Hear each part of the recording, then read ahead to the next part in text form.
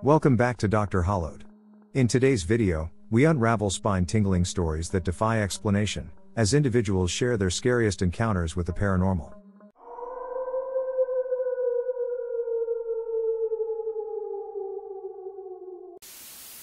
Join us on this journey into the unknown, and don't forget to like and subscribe now if you enjoyed the video. Back when I first started working in a new town, my best friend was studying at a university in the neighboring town. We would meet once a week in the cinema in her town for the sneak preview. One night after the film ended, we exchanged goodbyes, and I hurried to my car to drive home. As I left the parking lot, the idea struck me: wouldn't it be nice to take the country road home instead of the highway? I shook my head, puzzled about the origin of that thought. Opting for the country road would double my travel time, and I had an early work commitment the next morning. Despite this, I continued towards the highway. I had never felt scared while driving before or after that night, but I was nearly trembling with fear as I merged onto the highway. The road was relatively empty, and I eventually caught up to a truck. On a normal day, I would have overtaken it, but I couldn't bring myself to do so. Strangely, the presence of that truck felt like safety to me. Thoughts crossed my mind about the final thoughts of people struck by wrong-way drivers. Again, I had no clue where these thoughts originated. Just before reaching my exit, a wrong-way driver passed us by. To this day, I haven't found a logical reason for my fear that night. I wasn't listening to the radio, I had a CD playing. There was no music or radio in the cinema, and smartphones weren't around at that time. Somehow, something or someone seemed to have warned me. I was at a visitation a few years ago. I was in line at the casket. It was very crowded, and the line was long. All of a sudden, I felt the hairs on my arm stand on end, and I got goosebumps. When I looked up, there was this woman sitting on a bench across the room from me. She was staring at me and had a very stern look on her face. Her brown hair looked like she had slept on it and hadn't brushed it. She was very pale. I stared back at her for about 45 seconds to a minute. She never blinks. People kept walking in front of her, but once they moved, I could see that she was not taking her eyes off of me. It made me feel extremely uneasy. I remember my heart rate picking up. At some point, someone near me in line turned to talk to me. I took my eyes off her to respond. It was a very short conversation. No more than 30 seconds. When I looked back where she was sitting, she was gone. The uneasy feeling stayed with me until I left the funeral home. I scanned the area, looking for her. I never saw her again. I don't know if this was paranormal, but it freaked me out. I went to a graveyard at about midnight with a group of friends to visit an old friend who died in a car accident. While we were standing around his grave, telling good stories about him, I heard the faint voice of an elderly woman. One of my friends says out loud, "OSHT, WTF?" I stand up and look toward the source. I saw a very old woman, literally dressed in a white, tattered nightgown, about 100 feet away. She started talking to us. "Sir? Get over here now, I need help." We stood still. No one said a thing. The part that weirded me out was that she used the singular word "sir" when clearly there were 5 of us. She started walking closer and started speaking again, but even louder. "Boys, I need your help now." Note the plurality. Then she literally started running toward us, screaming nonsense. We were all scared out of our minds, so we ran back to the car, with this old woman close behind. We reached the car, which was a 2-door, and everyone got in before me. Including the driver, so the driver's seat was blocking my entrance to the back seat. I yelled as I approached the car, and he got out and let me in. Doors slammed, and we flew down the small graveyard roads to the opposite side, where the exit was.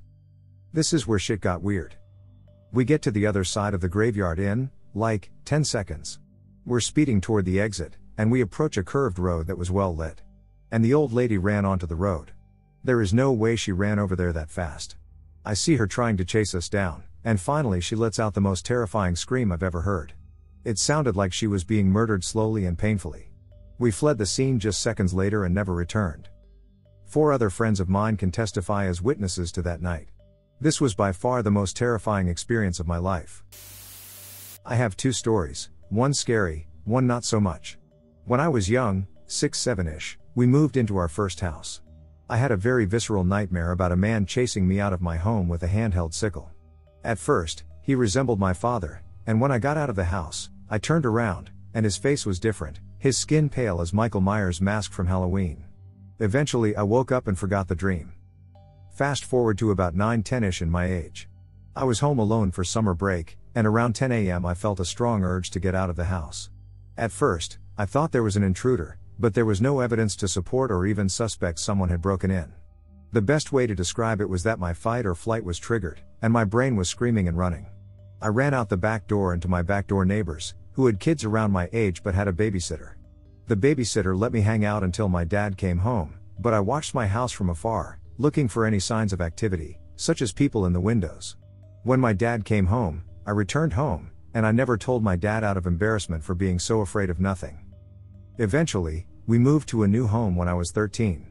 The house dates back long ago, like pictures of the house surrounded by empty plots. We had an old stair closet that never stayed closed. No matter how many times we closed it, the next morning it would be open. No matter what, I never felt alone in the house. When I was asleep, I felt like I was being watched. One day, I come downstairs and start making a sandwich, unbeknownst to my parents. My father makes the comment, "Jesus Christ, is Anon stomping up there?" I made the comment that I was in the kitchen. My father and mother become spooked and grab a bat and a knife. They proceeded to check every room of the house for an intruder, but we never found one. These problems remained chronic so much that we just got used to them and jokingly dubbed the ghost Jim. Anytime we heard a weird noise, we told Jim to knock it off or tell Jim we weren't in the mood. Of course, the noises never stopped. It was more of a coping mechanism than anything. In high school, me and my friends started and ran a paranormal investigators club. We were lame, and it was mostly just an excuse to hang out. We did have a mild interest in ghosts, and our town or school had plenty of urban legends to go off of. We didn't get permission from the school to have activities outside of campus, and we couldn't go into any buildings that had urban legends surrounding them. So we were stuck outside of buildings on campus at night. So we had a bunch of outings where we took photos of random things and looked for orbs. There were a lot, but I was never like, OMG, that's a ghost. So one day, we got our hands on a tape recorder. We had ourselves a little seance. We formed a circle, said a generic greeting to any spiritual things that might be present, and included some instructions. We were going to leave the tape on for 2 minutes, and the group was going to be silent. This was a Friday night. After the tape, we packed it up and went home. Our next club meeting was the following Tuesday. So our teacher chaperone/endorsement was a nice guy. But not anything special as far as teachers go. You know the type. So we sit down and start talking, and the teacher tells us that we should probably listen to the tape. So, we fire it up. Everything is going exactly as we remembered. Silence begins. About 45 seconds into the tape screeches, it makes a sound like it's speeding up. And then, in a low, gravelly voice, we hear, "Get out." Tape screeches again resumes. The entire 2 minutes of silence were accounted for. I don't know what to make of the event. All I know is that I don't believe the tape was doctored. I don't think the teacher had the skills to do so. B, it was physical tape, not digital. And the recorder was probably older than I was or am. It might not have been a big deal to just go over and tape over the silence, but I don't think that accounts for the strange sounds the tape made. For several years, I experienced what is commonly called sleep paralysis. The first experience was one of the most terrifying. I was taking a nap on Christmas Day. I had the common experience of a visceral buzzing in my ear or head and a feeling of terrible evil coming upon me. I awoke, but I couldn't open my eyes or move a muscle. I then felt someone grab onto my feet and start crawling up my body. I felt completely overcome with evil. Finally, I pushed it all back, opened my eyes, and found myself alone. Similar experiences happened for years. Each was terrifying but almost became commonplace. I discovered that it was sleep paralysis, and someone said the best way to deal with it was to give in to it and not to fight it. One day, while I was taking a nap on my bed in the basement, my brother was a couple rooms down in our entertainment room. I felt that familiar visceral buzzing. My eyes opened, but I couldn't move. I decided to let go this time, and I gave into it. As soon as I had done that, my body started to sit up. I saw my arm rising, and one thought dominated my mind. I had to kill my brother. I was halfway up, and panic set in. I pushed back as hard as I could, and eventually I woke up panting and terrified. I never gave into it again. It's lessened over the past few years, but every year or so, it will come back. When I was pregnant with my second son, I had a very vivid dream that my first son had died in his room. In my dream, I walked into his room and picked him up. I could feel how cold and heavy he was in my arms. I was screaming and screaming, trying to get help, but every time I ran through his bedroom door, I'd end up back in his room. I knew I was dreaming, but I couldn't wake up. I suddenly heard someone very clearly say, "Mortis, he's fine. Wake up," and I opened my eyes to see an elderly man standing in my bedroom doorway. He nodded and walked away. I immediately jumped out of bed, still sobbing, and ran through my house, turning on lights, looking for this man. At first, I thought it was my uncle who lived upstairs, but my door was still locked. I realized that I did recognize the man. He was always in my dreams as a child. He never spoke, just stood there, always in the background, and I never thought anything about it until that moment. I checked on my son and brought him back to my bed to sleep. A few days later, I was helping my mom go through some old photos she had been given from her family. She was raised by her aunt, and her family had been super secretive and possessive of photos and such. We were looking at a picture of a large family sitting around a long table. I recognized my mother's bio mom, my great aunt, and my great nana, and then, there he was. The man from my dreams and who woke me up. Sitting there next to my great nana, same look, same flannel shirt, pens in his pocket, and balding head. I pointed him out to my mom. It was her grandfather who passed away when she was a young girl. She was his favorite, and he wasn't afraid to show it. I explained what had been happening all my life. He was always in the background of my dreams and never said a word until I had my night terror. There was no way I ever saw a photo of him, and I had never met him in my life. I have so many paranormal stories that I should really write about them. Tomorrow I'm going to smudge my aunt's house because her son heard laughter at night and his room is freezing cold all of the time.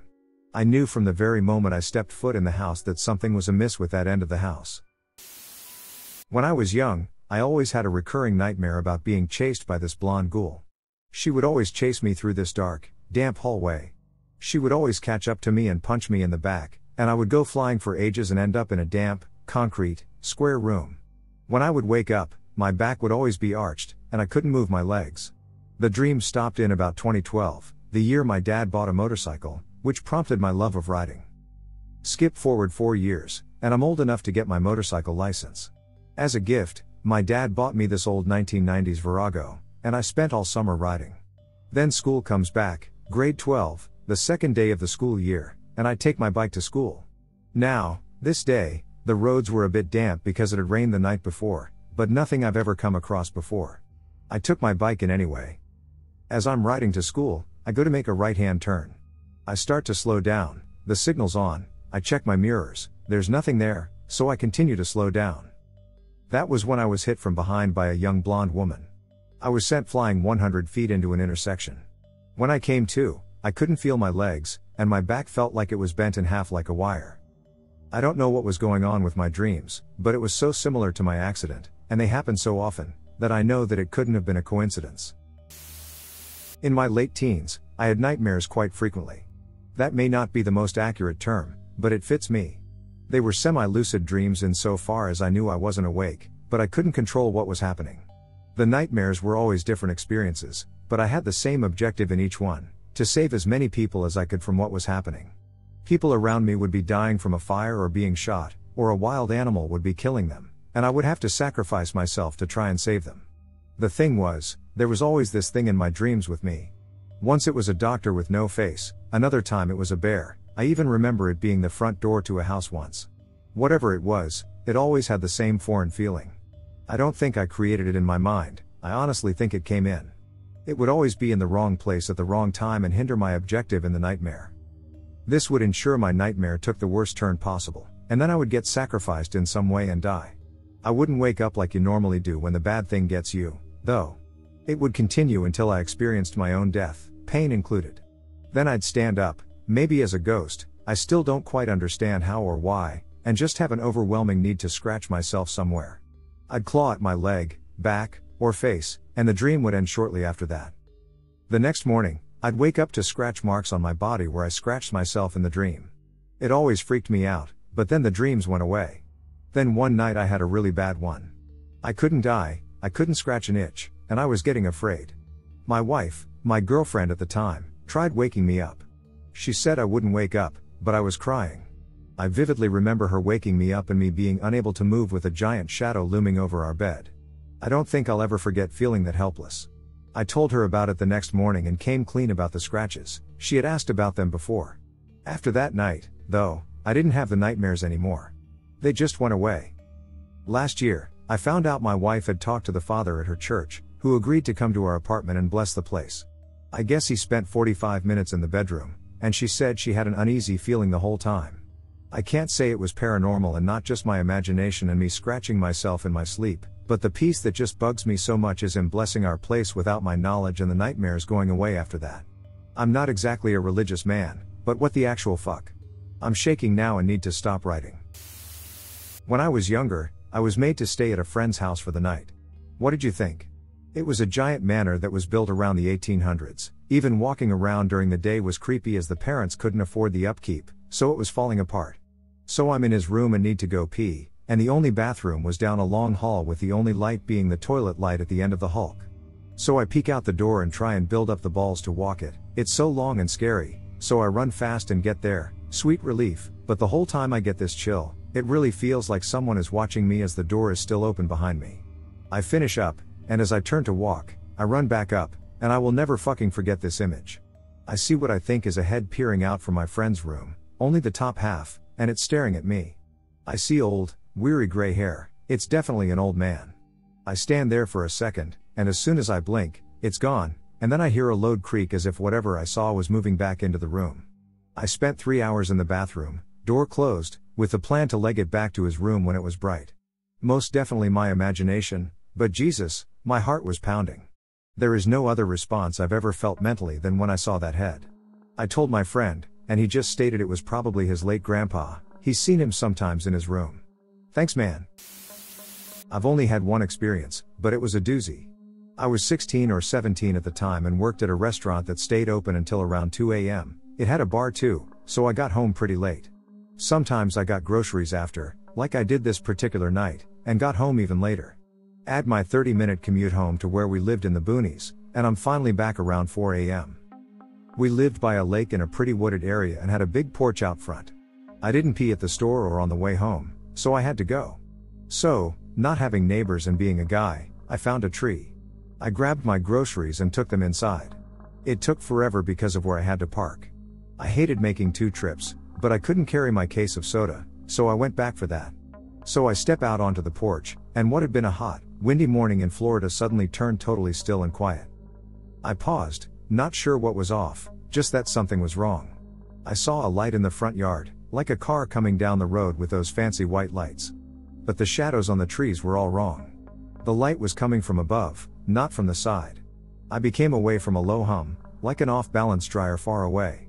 The light got brighter and brighter, and there was still no wind or movement. It was like that for, well, it felt like forever, but maybe 45 seconds. Then, as suddenly as they were there, the shadows faded. But they never went left or right, so whatever went left went up. I couldn't look up because of the porch awning, but I was so frozen in place, I don't know if I would have. I left the soda and bolted inside. I could never rationalize that one. 1988. When my daughter was around 2 years old, we moved to a, new to us, 4-bedroom house. Bedroom number 1 was for my wife and me, and bedroom number 2 was her room. Soon after moving in, we noticed that after putting her to bed for the night, we'd hear her talking and laughing long after she should have been asleep. Peeking in after about the 3rd night of this, we found her standing at the end of her crib, chattering away with the closet door about 5 feet away. As typical new parents, we'd tell her to lie down and go to sleep. This continued for many nights, and then we noticed she was actually holding conversations, talk a little, listen some, answer yes or no or I don't know. When we asked her about it, she said she was talking to the lady in the green dress. This continued sporadically but eventually died down to the point where, if she was continuing the conversations, we weren't catching them. When we asked what she talked about, she either said stuff, school, daycare, or I don't know. Time passed, and her little brother was born. After the initial baby in the parents' room phase, we moved them together into the room. When he could stand on his own, pulling himself up on things, the same thing happened. We'd hear him babbling and peek in to see him doing the same thing, standing at the end of the crib, talking to the closet, his sister fast asleep in her bed. Again, it continues sporadically, slows, and stops. 3 years go by. There are now 2 boys, so big sister gets her own room, and the 2 boys share the room. Same behavior from the youngest. We have no way of knowing if they discuss this among themselves, but each describe a lady in a green dress. In asking them separately, one might mention she has long hair. A son might say, she has black hair. If asked if it's long or short, curly or straight, he'd say, it's long. And so on, in many details. When we heard a new detail from one and gave a multiple choice for that detail to the other, they'd always agree, belt or no belt, color, shoes, white lady, black lady, Indian lady, whatever. At this point, though, we're thinking they could all be remembering the same picture from a storybook or something. So then weird stuff starts happening. Now, my wife and I were both smokers, and the rule was that one could smoke outside or in the bathroom upstairs, which had a ceiling exhaust fan, but nowhere else in the house. One fine, cold evening, too cold to go outside for just a smoke, I used this rule. I'd put the youngest to bed, the two older children were downstairs watching a movie. Suddenly, I hear them yelling the youngest child's name and running through the house. This makes more sense if you know the downstairs came up into the kitchen. Go right and you're in the dining room. Go right and you're in the hallway. Go right and you're in the living room. Go right and you're back in the kitchen. The older two were running this circle and yelling the youngest name in an exasperated way. So I stub out my smoke and exit the bathroom just as the older two were making the circuit again. What's going on, you guys? We're chasing the youngest. He's supposed to be in bed. I peek into the bedroom. Yes, he is in bed. No, he's not. He just went into the kitchen again. We heard him on the stairs, and we just saw him run up. He's not supposed to be awake watching movies now, so we tried to tell him, but he kept going around the corner, so we ran after him. So, basically, they glimpsed someone on the steps and chased the figure. Every time they turned a corner in this circuit, they caught just a glimpse of the figure turning the next corner and continued the chase. My youngest was truly asleep. Turned bedroom number 3 into a study. It was downstairs. One day I'm home in my study, my wife is at work, and my kids are at school. Someone is pacing the floor above me. A slow walk from one end of the living room directly above me, then back again. Since I know no one is home, I guess it's my sister-in-law, who has a key and a penchant for dropping by from time to time unannounced. I go upstairs, the doors are all locked, and nobody is there. Could it be street traffic? But it was exactly the sound of someone walking above, that one squeaky floorboard and everything. I mentioned this to my wife. Oh, you heard the walking man. When I stayed home sick that day last month, I heard it all the time. Someone was walking back and forth in the living room, but nobody was ever there when I checked. Okay, so we got that going for us, which is nice. I'm wondering how to enlist this character to push a vacuum cleaner while he's at it. No more green lady chats, no more phantom kids running around the house.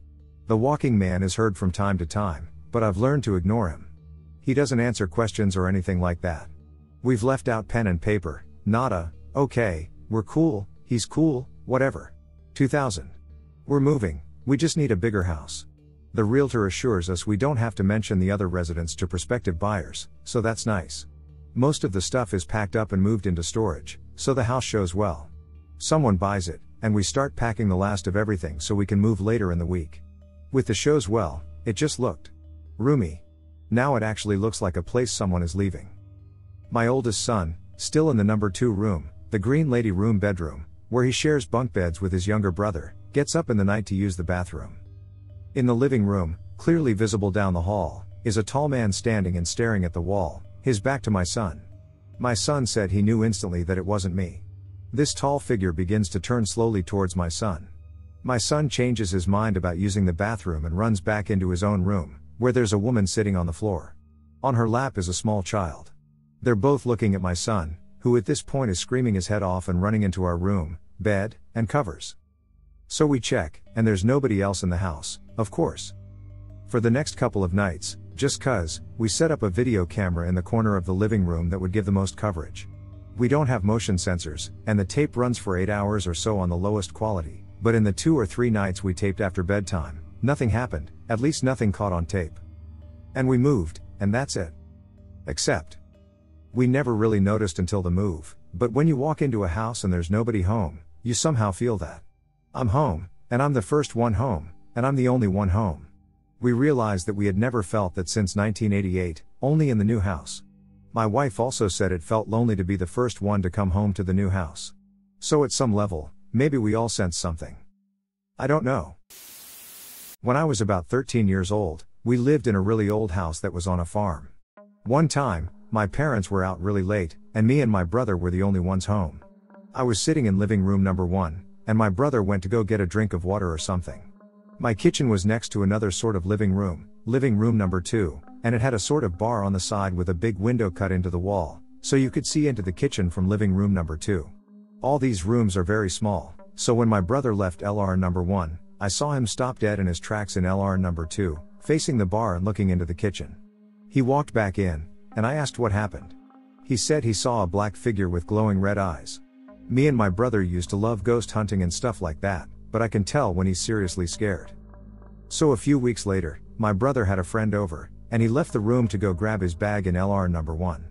He came running back into the room and said, "Dude, I saw a black shadow in the kitchen with red eyes."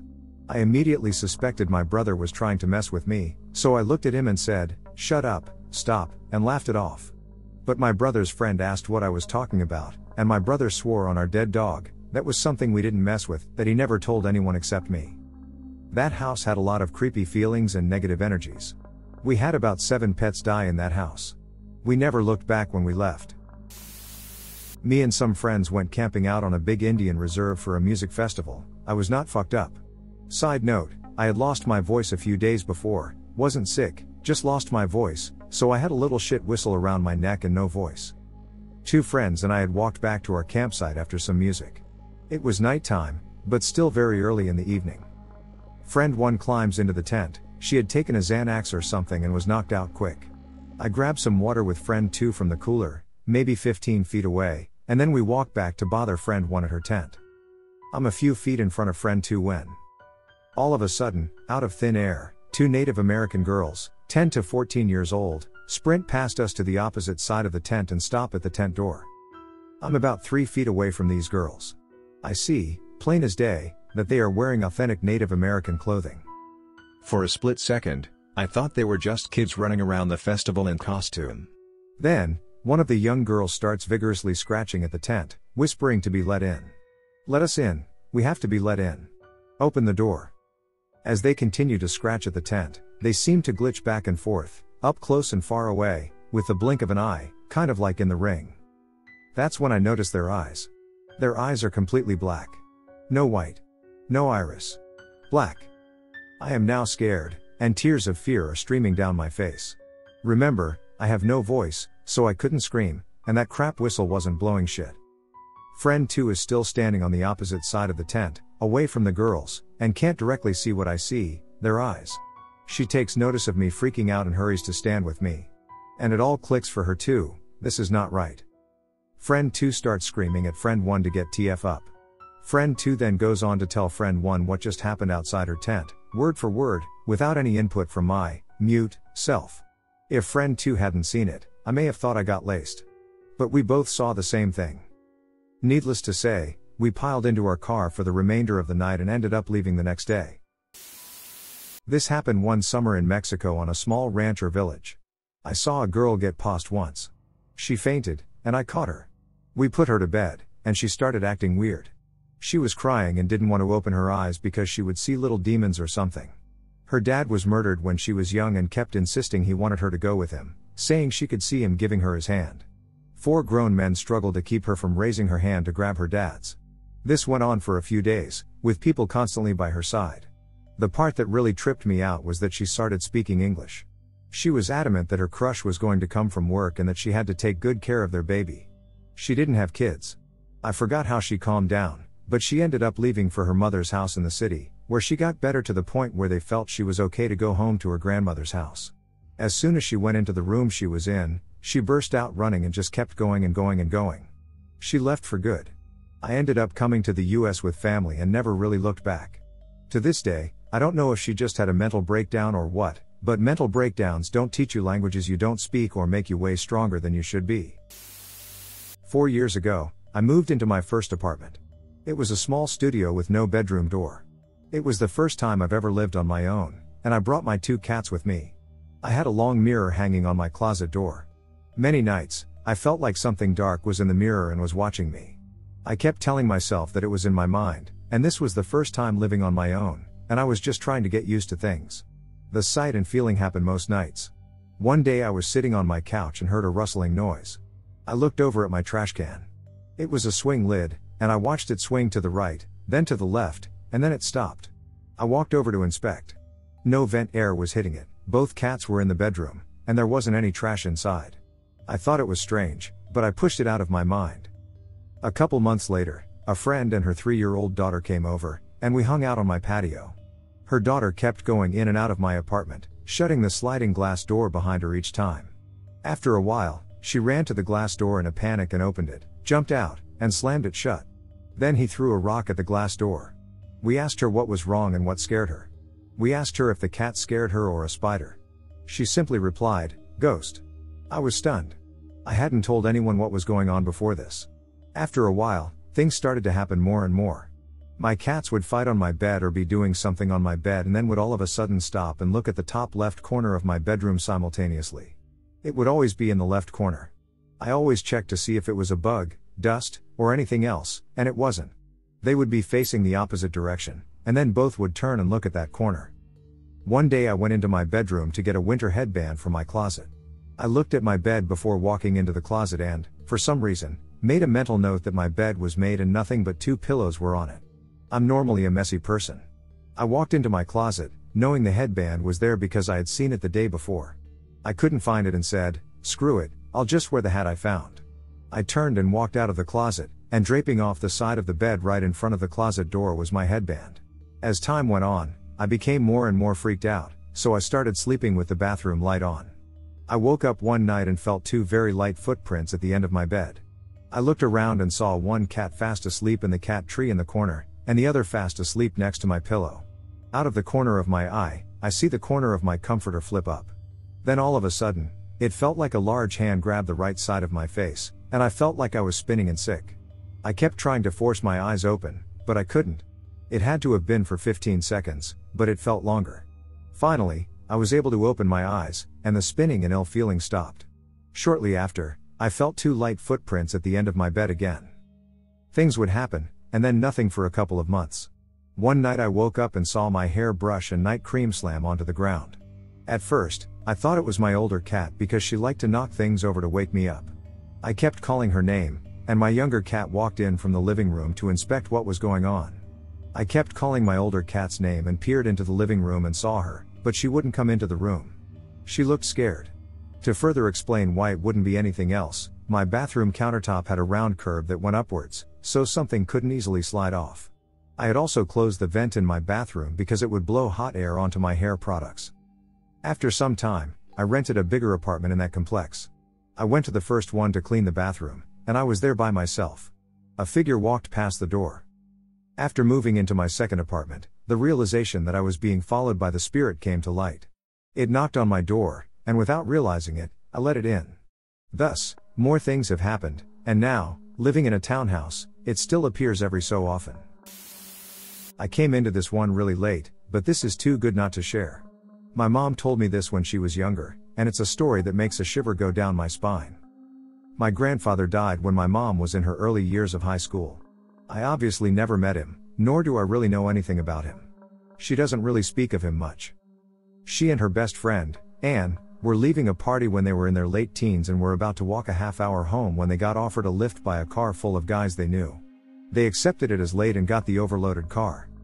A few minutes after they started driving, Mom and Anne realized these guys had been drinking, but it wasn't so unacceptable back then, so they didn't think much of it. A few minutes go by, and Mom swears on her life. She hears a male voice saying, "Get out of the car, you will die." It was calm, but there was such urgency in the voice that she screamed at them to pull over. Mom said she had this overwhelming feeling of dread and fear and that she could hardly breathe. She felt like she was literally drowning. She got out of the car and almost dragged Anne out with her. Anne didn't want to walk home, so they were arguing for a little while before reluctantly going with her. The guys went on their way.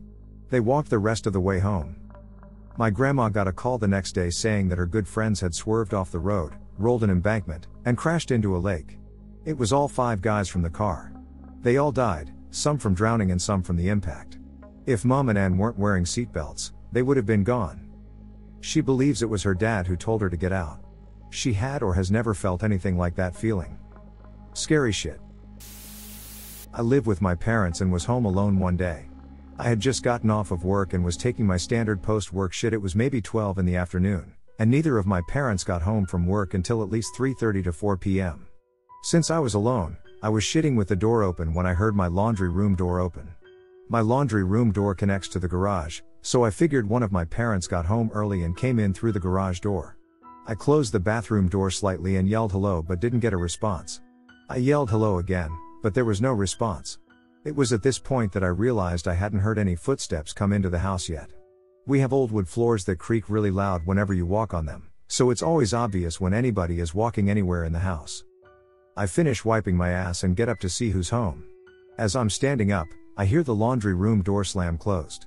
I walk towards the laundry room and into the garage since I would catch whichever parent was home leaving the driveway. I open the laundry room door, and the garage is shut and the light turned off. Our garage light stays on for 15 minutes after someone has opened the door before turning it off. I was kind of freaked out now, so I locked the door and went into my room to watch YouTube videos. As I'm loading up a video, I hear the door that connects to my patio from my parents' bathroom open and close twice. I grabbed a fork, the only weapon near me at the time, and crept around the corner to see who was there. Nothing. Nobody. I waited outside their bedroom door for about 15 minutes in hopes of catching a burglar sneaking out of the closet, but no results came up. I freaked out, ran into my room, and watched my door, just listening for anything else spooky going on. Nothing else happened, and I still don't have a reasonable explanation for it to this day. I'll share my most recent, of many. There is a pattern in my life where I have premonitions, or contact, regarding the trauma or death of loved ones.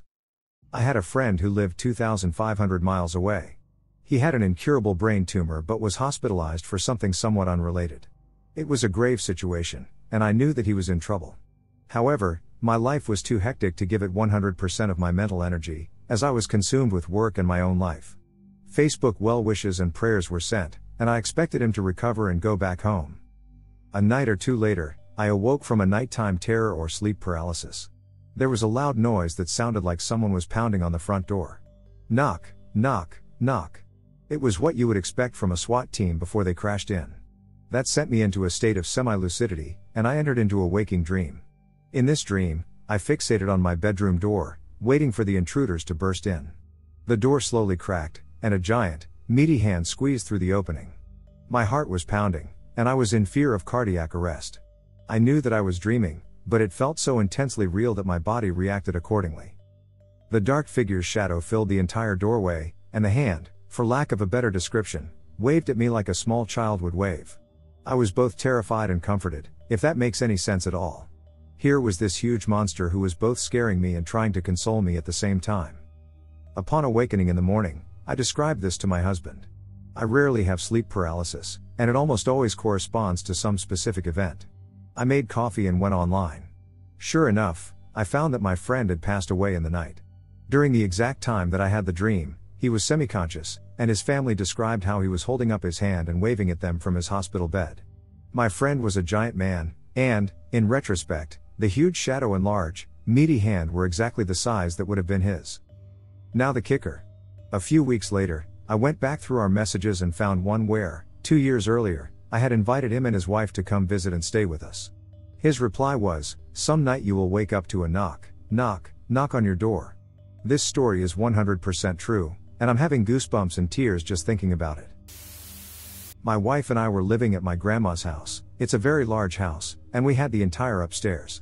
My wife and I were in the master bedroom, and our 3-month-old daughter was in a front bedroom across the hall from us. We had one of those new fancy baby monitors that has a breathing sensor and all that. Primarily, if our daughter tossed it wrong, this stupid thing went off, but we kept on with it as we were new parents. One night, while trying to go to sleep, my wife and I were lying in bed talking about the week's happenings. Basically, we just shot the SHT till we got tired enough to go to sleep. We finally stopped talking and were ready to sleep, so we turned up the baby monitor so it would be loud enough to wake us if the alarm sounded or if our daughter started crying for one reason or another. As I lay there trying to nod off, I heard what I thought was breathing over the monitor. It was kind of distorted, like bad reception. So I would listen more carefully to be sure it wasn't malfunctioning. I heard my daughter moving around, and that came through clearly. So I figured it was just some interference with the monitor. However, a few moments later, I heard, clear as day, over the monitor, an older woman's voice saying, "Shh, it's okay," in a very soft and almost comforting tone. However, being a new father living where we did, I freaked out. Leaping out of bed, thinking that someone was in my daughter's room about to kidnap her or something, I ran through the hall and burst into her room. Her room was near pitch black, but for the little toy thing we had on her crib, It would give a constant soft glow, and if there was noise, be it a kick or crying, it would turn on, move, and play soft music. That was on in the middle of its song. My daughter appeared to be asleep, and no one was in the room. Figuring I must have dreamt the voice, I walked over to pick up my daughter to comfort her and myself at this point. When I picked her up, I noticed she was very, very warm. I checked her temperature, and it was a dangerous 103 degrees. Now, before we put her to bed, she was fine. Only 3 hours had passed since then, which probably means her temperature would have continued rising throughout the night had something not made me go in there.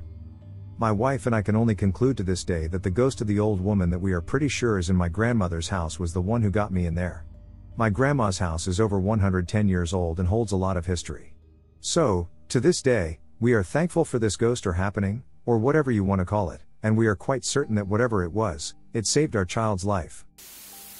So growing up as a child, my family and I lived in an old carriage barn nursery that was built in the late 60s and early 70s by two men. One was a bachelor, who eventually sold us the place, and the other was a single dad. Well, apparently, while building the place, the dad had a heart attack and fell dead on the bottom floor. It should also be mentioned that the area this place was built in was known for finding Indian artifacts such as arrowheads, pottery shards, etc. Many years later, in 2001, my family bought the place, and from the get-go, spooky things occurred. I was 7 at the time, and I would sleepwalk, occasionally waking my parents up and telling them there was a man in the house. Things that were in cupboards before we all went to sleep would be on the counter in the morning or in the sink as though they'd just been used. Well, one winter morning, I'm like 11 or 12, I wake up super cold. I apparently walked outside the house in the middle of the night and into the rose garden, ending up under a lady bank rose that hadn't been doing very well. My face and hands were all scratched up, like I'd been pulling at the bush. Well, I pick myself up and go back inside. Later that day, my mom tells me she wants me to transplant the exact bush to a place with more sun, maybe that'll help it. So I go down to the garden and begin digging up the bush, being careful of the roots as I dig around it. Eventually, I hear the noise of metal shearing on metal. I think, damn, Mom and Dad are going to be angry that I broke an irrigation pipe. I reach down into the hole I dug and feel a sharp corner. I dig a little more and find a slightly rusted metal box with a lock on it. Buried treasure. My overactive mind assumed. I smack the box open, and inside is a sheaf of paper wrapped in a sandwich baggie. I read them out loud. Treasure map riddle? No, it's a suicide letter from the girl, whose father had a heart attack while building the place. Apparently, in her teens, she was so distraught at losing her father and the prospect of having to live with her mother's family that she killed herself. After that day, I never had visions of a man coming to me in my sleep, and I stopped sleepwalking too. My friends called me one night to go to a basketball game at the Civic Center. My buddy Crazy Legs was driving, and he and I had a rule among all of our friends that I always rode a shotgun in his vehicle and he always rode a shotgun in mine. I went out to the car to get in, and something was just telling me not to go. It was like I physically couldn't get in the vehicle. My other friend had already gotten out of the front seat and got in the back with my other friend to give me my seat. They gave me hell, but I eventually didn't go. Something just physically would not let me in the car. It was like I was frozen with fear or something. Well, anyway, on their way home from the game that night, they lost control of the vehicle because it was pouring rain and slid sideways underneath an 18-wheeler trailer that was loaded down with flooring tile. All 3 of my friends were severely injured, considering they were driving a Chevy Cavalier, and the 18-wheeler wheels literally drove over top of the vehicle. This all occurred around midnight. All 3 of my friends suffered serious lifelong injuries. The one who was sitting where I should have been eventually committed suicide due to his constant pain from being in his 20s and walking with a cane from his broken legs, neck, back, pelvis, jaw, you name it. I still wonder today if I would have died that night and why I didn't get in the car because I had nothing better to do that night, no work the next day, and the tickets were free. I was around 9 or 10 at the time this story happened. My best friend and I had been riding our bikes, just being kids and screwing off. We lived in one of those older towns that are filled with older homes and kind of compacted, so the roads turned to dirt and fields pretty quick. We were maybe 5 or 6 blocks from my house when we found a new road to explore, and we followed it down. We passed a church, took an L-turn, and were basically out of town and in the country in a few feet. We could see an old bridge a ways down, so we took off to check it out. The ride from the turn to the bridge was a little less than a half mile. As we get closer and closer to the bridge, I start to notice something is wrong with it. It's an old metal and concrete bridge, the metal is painted red, but it's peeling pretty badly, and the whole thing is leaning heavily to the left. There are two big piles of rock blocking each side of the bridge, and we stop our bikes at the first one. It's really quiet, and I immediately want to leave this place. I hated being there from the start. My friend calls me a chicken, gets off her bike, and climbs the first rock pile. I refuse to leave my bike, even when she spots an armadillo and chases it, barking. As she hits the rock pile on the other side of this bridge, it's like she suddenly senses what I do. She slowly turns, and she is pale as fuck, saying we need to leave. I don't argue, I just wait for her to get back, because I'm not leaving her, and we take off. The whole ride to the bridge was easy, our wheels glided like they were on the pavement, not gravel. The ride back, though, is like trying to pedal through thick mud. We are both standing up to pedal harder, and it feels like we are just creeping along. We stop about 100 feet away to catch our breath and look back, and there's this huge light, like a mini sun, hanging above the bridge. I'm freaking out, and I look at my friend in a "do you see this shit" way, and she looks back, terrified, and whimpers, "Go, go, go." Neither of us waits, we jump back on the pedals and pedal for all they're worth. We make it almost back to the turn, and this section of the road is lined with trees for a good bit, and I can see something black flashing between the trees right behind us. We hear a vehicle and think adults, so we're safe, at least safe enough to stop for air. We stop and see this truck pulling down a driveway and onto the road. About a second later, we forget about the truck. There is now a red rectangle of light, like a tail light, gliding about 7 feet off the road, left to right, between trees on either side of the road. We are both watching this shit as the truck pulls up in front of it and stops, and I thought maybe the people in the truck saw it too. They probably didn't, because after waiting a good minute for our dumbasses to move out of the road, they honked at us. That honk was all we needed to get our asses back to pedaling home. We never really went exploring too much after that and spent the rest of the day in the house. I was telling the story later on in my late teens and early 20s, and one of the people in the group was familiar with the road. They had lived on the road not far from the bridge, and weird things would happen in their house. They explained to me that the bridge leads to a drunkard's house. One night, this guy is headed home completely sloshed and misses the bridge, hitting the edge and flying into the overfull creek below. They search for a few weeks and eventually recover his truck, but he's never found. It's one of the creepiest things that's happened to me. My favorite city to visit is Savannah, Georgia, so after I graduated college, my parents took me there for a long weekend to celebrate. My mother loves to watch those ghost hunter shows, and with Savannah being one of the most haunted cities, she was super excited. We stayed at the Marshall House, which is one of the oldest hotels in the city. It also happened to be a yellow fever hospital at one point in its long history. We ended up getting a suite with a bedroom separated via French doors to a living room with a fireplace and a pull-out couch where I slept. Night 1, I'm getting my bed ready, and my mother dearest comes in and puts one of those flashlights that you see the ghost hunt people using all the time, because it's very easy to turn on and off, on the mantle of the fireplace facing me. I said, "Oh, hell no." She thought it was the funniest thing. Fast forward to morning and no flashlight, thank the Lord. But apparently Dad got up in the middle of the night to use the bathroom, and when he walked out of the bathroom, he had to close the bathroom door so he could make his way back to bed. He laid down, thought about it, and then it dawned on him that he wouldn't have been able to get in the bathroom if the door to the bathroom was open to begin with. Mother was so excited that we could actually be in a haunted room. Our last full day there, we had breakfast delivered to the room so we could eat on the balcony on the rocking chairs. I had finished my food, so I came back inside, sat on the couch, and started reading either brochures or magazines or something. The ceilings were high, and there was a ceiling fan with 3 lights on it, but since we got there, only one of the bulbs worked, so we just supplemented with the table lamps. I hadn't turned on the lamp yet when Dad walked inside. He told me to turn on the lamp so I could see better, and as I started reaching for the lamp, both of the other light bulbs and the ceiling fan turned on. At this point, the mother is pissed because nothing has happened to her yet and the flashlight is yet to turn on. So she's talking to whatever is in the room, trying to provoke it. I probably could have done without that. We went to bed that night, and the damn flashlight was still on the mantel. My parents shut the French doors, and I put the flashlight in my purse because I was over it. I fell asleep but woke up at some point in the night to what sounded like someone getting up from the chair in the room. Damn it.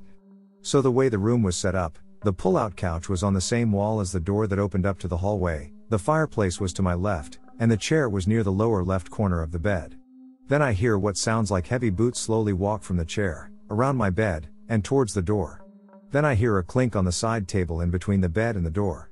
I was not about to open my eyes and see some Civil War soldier standing next to my bed, so my eyes were glued shut, and I just remember thinking that if anything touches me, I'm out.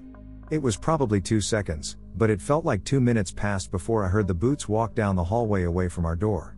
At this point, my heart is beating out of its chest, and all I could think was, if that damn flashlight is in my purse, so help me, God. I waited a few minutes before I got enough courage to unfurl from the blankets, eyes closed still, and reach for the lamp.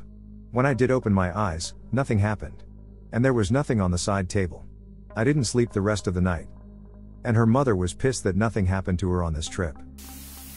When I was younger, my sister started getting into witchcraft and demons. I shared a room with her, and slowly I watched her change from someone so down to earth to a person on the verge of insanity. I feel like she was possessed for the duration of my childhood, and the reason being that she began making her own Ouija boards. When it first started out, I'll admit I began having some crazy dreams, and her attitude towards me and my family had changed. She tried to kill my parents by lighting their room on fire, and she'd oftentimes hurt me. She'd speak gibberish in her sleep and laugh sometimes. It was weird, but things really began to get freaky when she started wanting blood for her rituals. That's where I came in. My parents worked a lot, so she usually babysat me. So when parents would leave, she'd conduct her rituals in our bedroom, where she'd cut me, smear my blood on her weird board, light her candles, then stuff me in the closet. Mind you, I was a young child, so the dark already scared me enough, but the worst thing was when I started hearing whispers. It was coming from all around me in the closet, and I could feel like breathing down my back. I remember crying and banging on the closet because I had started seeing things. I'd elaborate more, but it's night here, and I feel like this will just get lost in the comments. Anyway, my sister didn't let me out until I was gasping for air. Something was strangling me. From then on, I heard voices and continued to see things. I hardly slept at night because I'd continue to hear these voices until the point where I could see literal shadows over my bed. It didn't stop until she moved out. Now whenever I'm sleep deprived, I have strange dreams, and I'll end up writing down my thoughts and what I see in my dreams instead of taking notes in my classes, and I'll be doing it while knocked out. 5 of my friends went to this club that was really expensive to get in, and being a poor student, me and 2 others decided to go on the beach. Our apartments faced the beach and we had steps going down to our apartment, but you could also get to it from the back, by walking down an alleyway with a sensor light that lit up when you walked down it. We get to this alley and I start freaking out and feeling scared to the point of almost crying. We walk down the alley onto the beach. No one seems to be around. We walk down the beach seeing no one, and I still feel a bit freaked out. I look up after walking for a few seconds and see this black opaque figure in the alley we had just walked down with its arms stuck out to its sides. I'm freaked out, but try to keep my cool. It looks as though it's about 7 feet tall, and we're away from it, so it would be taller up close. I go, what the fuck is that, and run along to the beach to the left, and into the dock where there are street lamps, because I'm that terrified. My friends follow, and my skeptical friend asks what I'm doing, thinking I'm being mad. Before I can speak, my other friend says, "Did you not see that black figure?" Skeptical friend, who started running a couple of seconds after me and looked up at the alley, says he did not see anything in the alley after we told him what we saw, and tries to come up with answers. For example, was it an ill person? Which is why they looked so weird. Obviously we don't know, but my other friend and I both saw it and were freaked out. It was freakishly tall, seemed sinister, and had a black, opaque look to it. We saw no one and heard no one when walking down the alley. I go back to my apartment. 8 of us were sharing 2 apartments, and make them wait till 2 a.m. until the others come back. For the next couple of days I feel freaked out sleeping in the room I share with another friend and feel like something is watching me from the corner, although that could be because I was freaked out from this experience. 2 days later we are on the beach and I need the loo. I'm very poo shy, so take all 3 keys to our apartment and check no one needs to go in, saying I'll be 5 minutes. I go in with the keys in a pocket and go to the loo. I had been playing a trick on a friend as the toilet light switch was in the hallway outside the loo, and had been turning it off when she was in there. I was immature. I was on the toilet and suddenly all the lights went off, both in the loo and in the hall. I could see through the crack under the door that the hall light was off. I heard laughter and footsteps and assumed I had left a key and my friends were playing a prank on me. I still felt afraid and my phone went off, and I saw I had texts from my friends begging me to let them in. I washed my hands and opened the door, terrified but still convinced that it was a prank. I went into the hallway and all the lights were off. I went into the living room where the main door was and saw all of my friends there outside waiting for me looking puzzled, and when I asked later they said they felt that they should come back. I checked my pockets and I had all 3 keys, and when asking the neighbors found out they had not had a power cut. The light switch next to the bathroom had also been switched down, So it seemed as though this entity had been watching me play this prank on my friend, and had copied it. I saw the black figure again down a different alleyway near some caves on the beach. We went on a ghost walk and were told about a mayor that was hanged in the area. Me and the friend who had seen the figure just stared at each other at this point, and the ghost walk leader said, "Wow, have you seen it?" Although that could have been her trying to make the ghost walk scarier, and this figure didn't really look hanged, if that makes sense. We got back from the ghost walk to find that our friends had started a food fight between apartments. They ran onto the beach, but some went round the front and some went round the back and down the alleyway where I first saw this figure. I ran behind them but hadn't put my shoes on, so was behind them. It was gravelly, and saw the figure ahead of me. But it wasn't in the alleyway I had first seen it in or the second one. It's hard to describe. Perhaps I can find pictures of the surroundings, and it was at a different angle and was on the side road ahead instead of down the first alleyway, which would have been to the right. I stopped and ran back to the apartment. The next day I made our friend drive some of us down these roads where these alleys and side roads were, and there were no statues or anything that looked like this figure. On the last day of the holiday we went into the other apartment our friends were in, which wasn't where I had had my occurrences, for example with the lights going off, but it was next to the alley where I first saw this figure, and the kettle was unplugged for a phone charger to go in, and was taken off the kettle stand that kettles used to boil on, can't think of the name. It boiled by itself, whilst not plugged in or the stand. This could have been a ghost or some dude that bears a striking resemblance. About a year ago, I was out riding my motorcycle on this long rural highway. There wasn't much around but farmland and a few cars here and there. Well, I saw this old country store/gas station and decided to stop in and rest a bit. So I'm standing there smoking a cigarette and having a drink when this dude on a Harley shovelhead rolls up with long, stringy hair and dresses like he's straight out of Easy Rider. He yells over the motor, "Your back tire looks low, better check it out." Then he just rides off. Now this guy was pretty memorable, not just because of how he looked but also because he wasn't wearing a helmet, which struck me as odd due to the fact that my state has had a helmet law for decades. I started looking at my rear tire, and sure enough, I could hear a hiss and found a small hole. My guess is that I picked up a nail and it just came out. So I walk inside the store to see if they have any plugs for my tire. I go up to the cashier to pay for my stuff, and this dude's picture is hanging on the wall behind the counter. I'm staring at this old picture, and I'm certain it's him, so I asked the cashier, "Hey, the guy in that picture, do you know him? I'm pretty sure he just saved my life." He rode up just now and told me that my rear tire looked low, and he was right. If I'd rode out of here, it would have gone flat with me tearing down the road at 70 miles per hour. That would have been bad. She looked at me all bug-eyed and said, "Yeah, that's my father. He's been dead for almost 50 years. I started laughing and said, "I guess it was a ghost." "How'd he die?" She said, "He died in an accident on his motorcycle. He lost control and hit a tree. They said it looked like his tire went flat." "Oh, and you ain't the first person who said they've seen them." I wasn't laughing at this point, and I asked her, "What kind of bike did he ride?" "A 66 Harley shovelhead." I needed another cigarette. When I was younger, I used to be terrified of the guest room in my house. I hated being near it or even looking at it while the door was open. Once, my mom was in there folding laundry because the bed was the only place we had to stack clothes. I was in the room with her because she was making me help her. Well, she left the room for a minute or two to go get more clothes to fold, and as I was standing there, I suddenly felt like something was watching me, and then I heard a voice yell in my ear, "Get out." I don't remember what I did next, but as I grew older, I eventually grew out of the fear of this room. About a year ago, I decided that I wanted to move my bedroom to this room since I liked the paint a lot more and there were holes in the wall of my old room. I am fully convinced that something does not want me in that room. I've heard voices call my name, the electricity suddenly goes out, but only in that room, and numerous other things happen. The one that scares me the most, though, is the door. Sometimes, at night when I'm sleeping, the door will open itself. It started out as just creeping open slowly, slow enough that I thought I just hadn't closed the door all the way. But one night, it slammed open hard enough to break the door stopper and put a hole in my wall. Whatever is in my house doesn't want me in that room with the door shut, and I don't know why. I even got home one day and noticed that it looked like someone had used a crowbar to pull out part of the door frame, which now gets in the way when I'm closing the door, making it harder to shut. I also have a few other experiences with a Ouija board that I don't feel like typing out right now, but I can later if anyone wants me to. I can also post pictures of the hole in the wall and the door frame if anyone wants. When I was a kid, I was about 4 to 6 years old. I had an imaginary friend. His name was John Crossan. I would see him as a little blonde boy about my age. This went on for a while, and my parents thought it was cute. It probably went on for a few years. It came to the point where my parents would refer to him and tell me about him. I'm sure they thought it was cute. We would play games, talk, and do whatever normal kids would do. I do remember in my mind's eye that he was always impeccably dressed.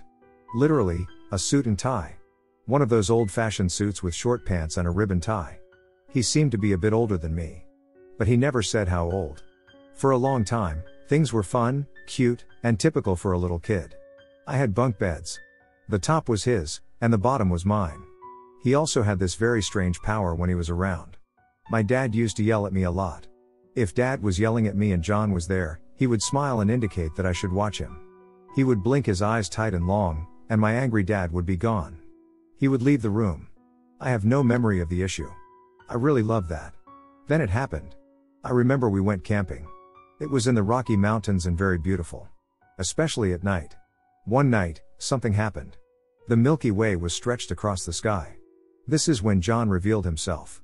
He asked me if I wanted to see what he really looked like. This confused me. I thought I knew what he looked like. He asked again. Do you want to see what I really look like? He told me to look up at the mountains. Then he or she began to rise from behind the mountains. This giant, grinning, distorted Pinocchio-looking thing began to rise from behind the mountain. It really scared me. It was gigantic and rose over the mountains I was looking at. It grinned at me. It was him. It was John showing me what he looked like. This distorted clown like golem marionette. I was scared. I was freaked out. I wanted to be anywhere but there. Eventually, we went home. So, I stopped playing with my imaginary friend. I told my parents I wasn't playing with John anymore. I really didn't tell them why. I told him he was gone and wasn't coming back.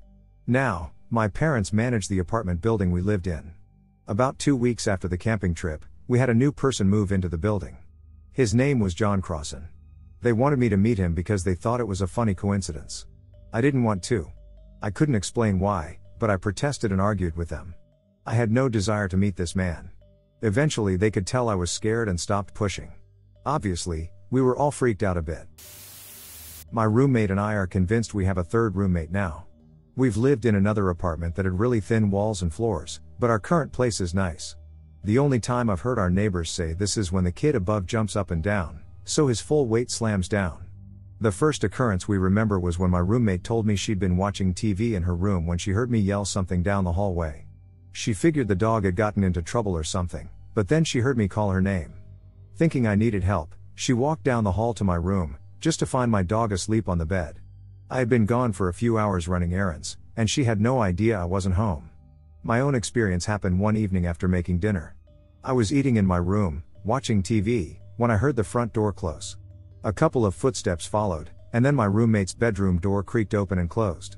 I walked over to see if she wanted some dinner, but her bedroom door was open and she was gone. I sent her a quick text asking if she had come home and then left really quick. She said she had still been at work and wouldn't be home for more than an hour. Lastly, my little sister had slept over, and while I was finishing up work, I work from home, she went to watch TV on the living room couch. She suddenly came back into my room with a blanket wrapped around her and a frightened look on her face. She'd been lying on the couch playing games on her phone when someone pushed a corner of the couch. I'd shrugged it off, thinking she probably fell asleep and her body jerked or twitched, right? But when I looked at the couch with her, you could see a mark in the carpet where the corner of it had moved where she felt. This was an old, heavy couch, it takes a lot to move it around. Unfortunately, our third roommate doesn't help pay rent. I came home from work late one night, probably from working a second shift. It would have been around midnight. I park on the street next to my house and walk around to the front, which faces a different street. As I am doing this, an old, rusty pickup slowly cruises past me, heading toward where I had parked. I recognize the truck as one used by guys who are often knocking on doors asking for handouts, money, or junk to recycle. Creepy people, and not because they want help but because they are creepy. If you looked up photos of people likely to be murderers, they might be on the photo lineup. So I am crossing my front yard at this point with my back to where I had parked in that pickup truck that had gone past me, and suddenly in my head, in my brain, in my whole damn body, I hear the loudest sound I have ever heard, and it's a voice saying turn around now. In both a level of volume and intensity I have never heard before or since. It was a command. Not a request. An order. And the authority behind it was unlike anything I knew.